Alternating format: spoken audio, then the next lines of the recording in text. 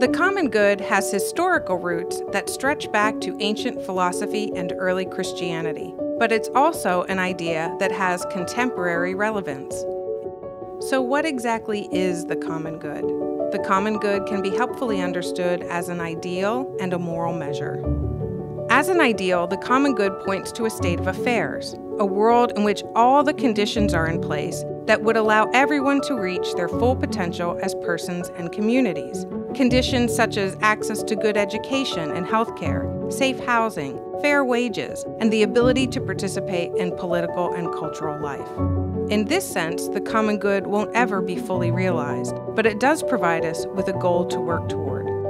The common good is also a moral measure, a tool we can use to evaluate whether our choices, policies, and institutions align with this ideal.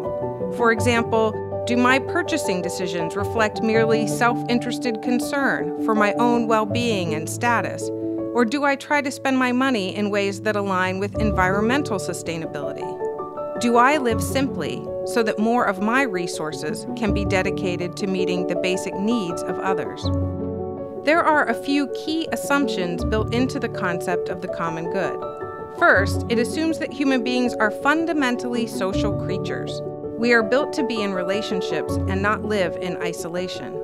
Second, because we are made for community, our individual well-being is mutually interdependent. My good includes yours and vice versa.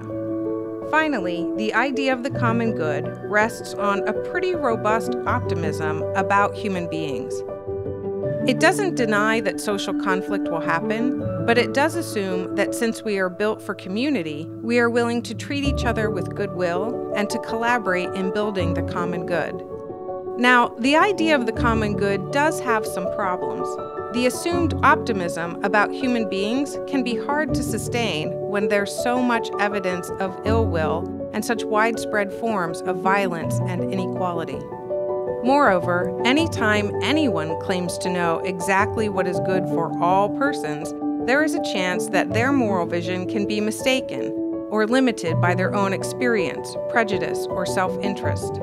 A vision of the common good can be used to silence those who protest or disagree. In short, attempts to specify the common good can fall short of being truly common or truly good. Because of these dangers, it's important to imagine and interpret the common good in relation to other moral commitments and principles. For example, a commitment to prioritizing the well-being of the most vulnerable members of society, what Catholics call a preferential option for the poor and vulnerable, means listening to what they have to say about how the status quo benefits and harms, includes and excludes them, and what they think a mutually beneficial community might look like. As an ideal state of affairs and a moral measure, the common good needs to be critically examined and revised again and again.